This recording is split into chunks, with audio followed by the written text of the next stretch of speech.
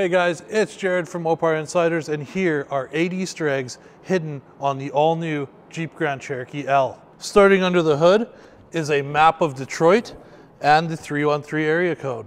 Underneath the fuel door, there's a Willys Jeep in the top right corner. On Grand Cherokee L's sold in America, there's an American flag behind the Grand Cherokee emblem. On each end of the dashboard is a script that says since 1941.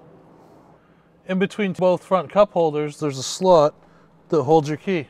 On the passenger side of the windshield, there's an outline of the grille and headlights of the Grand Cherokee L. On the driver's side in the third row seat, there's a Willys Jeep climbing the glass. And on the passenger side glass in the third row, the outline of the Grand Cherokee and Grand Cherokee L. And those are your Easter eggs on the Jeep Grand Cherokee L. Did we miss any? Let us know in the comments below.